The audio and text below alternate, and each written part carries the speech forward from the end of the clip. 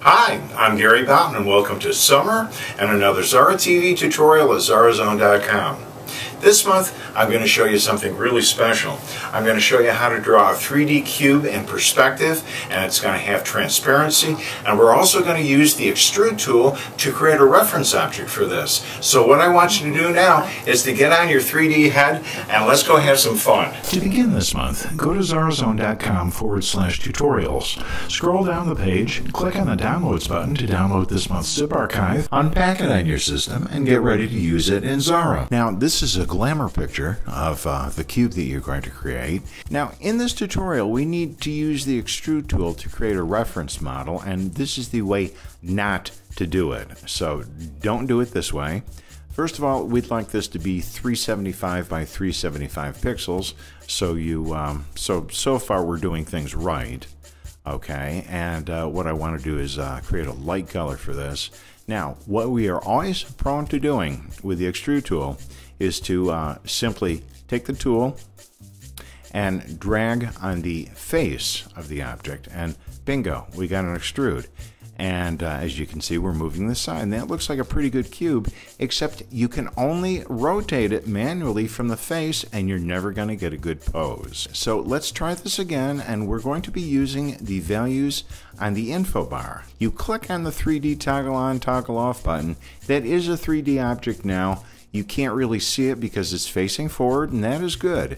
Now, the first thing we want to do, and you're not going to notice any difference yet, but let's make the extrude 98 and use the slider. Now let's go to angle 1, which corresponds not to X, Y, and Z axes, but just follow along, -49. Angle 2, let's choose, and let's make this about 39 on the slider. We'll choose angle 3, and we're going to make this about 10. Now, this looks good, and we're going to play with this as a cube. First of all, let's try some perspective on this to get it looking a little more dramatic. And for perspective, let's crank this up to 56 or so. The only thing left to do now is to take the selection tool and rotate this about 7.5 degrees. Now watch this. If we enter this value and then hit enter, that is a better looking model. And what we're going to use is this cube as a reference. And you can right click and lock this if you like.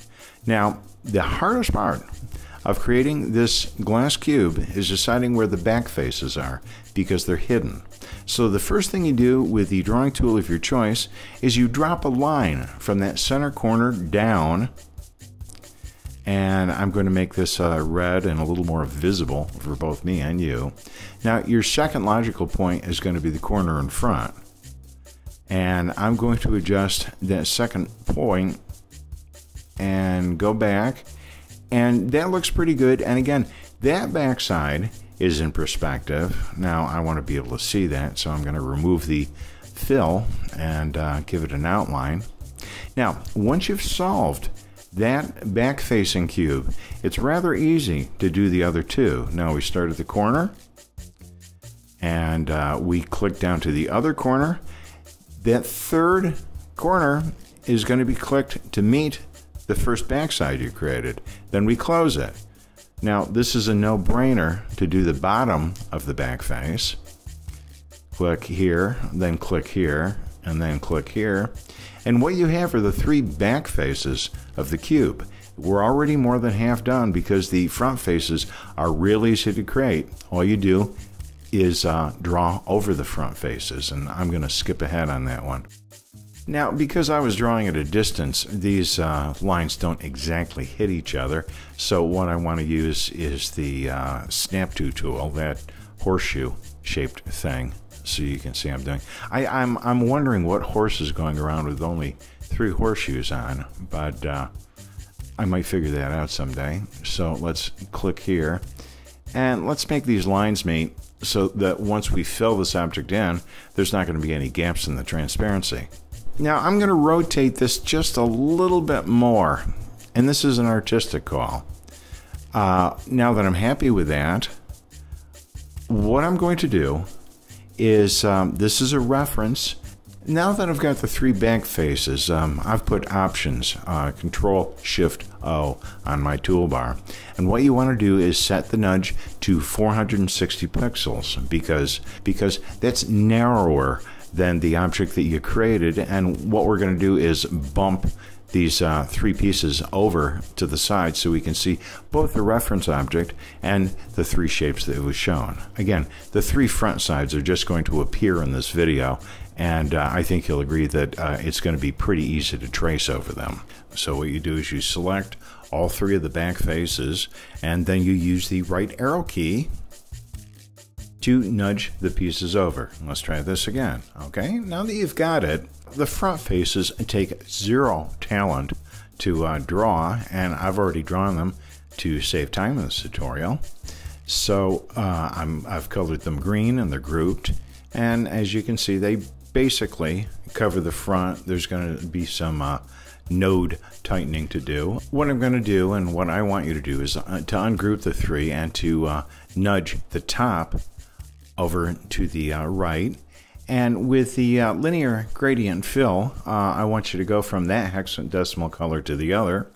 Now, open up the color editor, and let's move it over. And let's take the eyedropper tool and sample a light color for the back face. As you can see, that was chosen. And what we're going to do now is to choose the right back face, and we're going to give that a color too.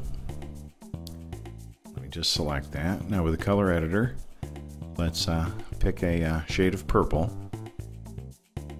and we'll make that fairly light. And with the fill tool, we're going to create a gradient. So the end color we can make a little bit darker, and the top color is going to be light. Now obviously you can't see through these pieces yet. The top piece, which I've just selected, needs to be semi-transparent.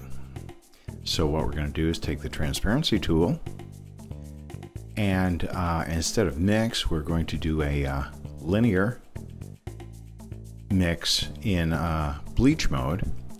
And as you can see, the very back piece there is a little too light because the top piece is bleaching it too much. So the back piece, I want you to control the linear handles and make that top color a little bit darker. And right now you can see that you can see all 3 sides, which is suggesting already that we've got some decent transparency going.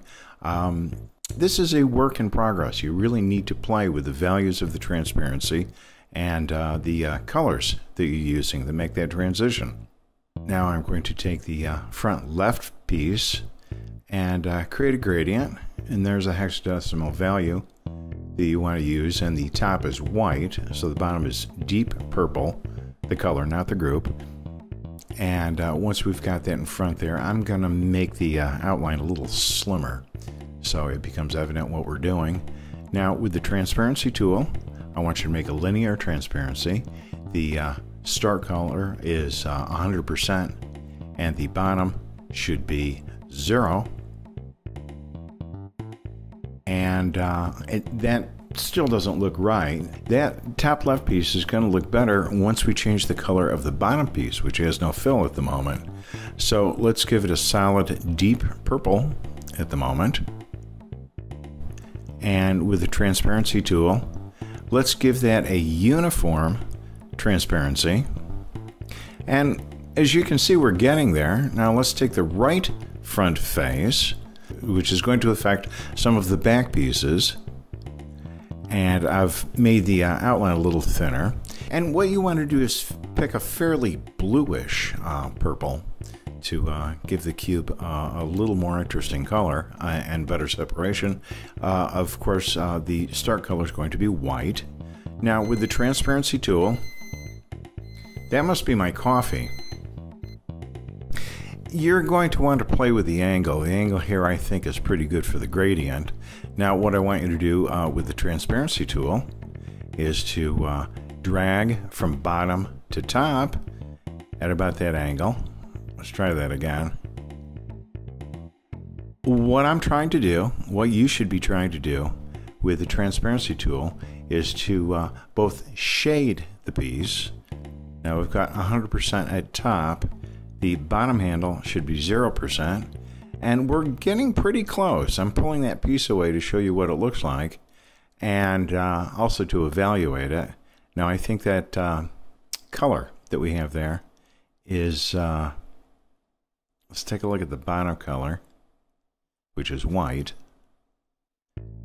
and see if with the transparency tool we can choose the stained glass mode and then try to get a color going on there. I think we've succeeded. By the way, you can take a look at this finished file. It's in the zip file that you'll download. I think we're getting pretty close. Let's choose no outline for the sides. And it's looking pretty nice as a semi-transparent cube.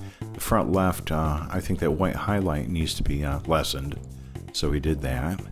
And again, I think to finish up this project, what we want to do is to tighten up the corners there. So if we go to wireframe mode and turn that horseshoe snap to feature on the info bar, then we're getting closer here. Once you've got all the control points where you want them, I'm going to show you how to add a drop shadow to a semi-transparent object. They don't look the same. In fact, a drop shadow to a semi-transparent cube is the same color as the cube, and there's also a focal point. As you'll notice, semi-transparent objects have kind of a lens, so there will be a lighter shape inside. So make yourself a purple shape, and it can be blobby looking like this. It doesn't have to be perfectly rectangular or even trapezoidal. Now with the transparency tool, do a linear transparency.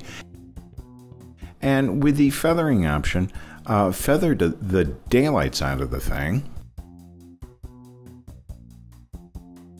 Now you'll notice as that contracts, the feathering action, so move the shape a little bit more to butt up against the right side. What I'm going to do here now is create that lighter color, and that's the hexadecimal value you want to be using, and as you can see, it's lighter.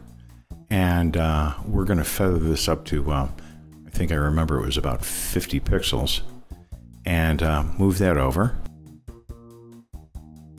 And that little lens object there, that focal point that makes the purple lighter, I think is a nice touch. What I'm doing with the shape tool now is I'm editing some of the control points there.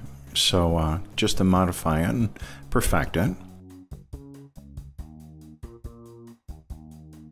And I think what we have here now is a finished semi-transparent cube, complete with shadow. And I hope to see you next month on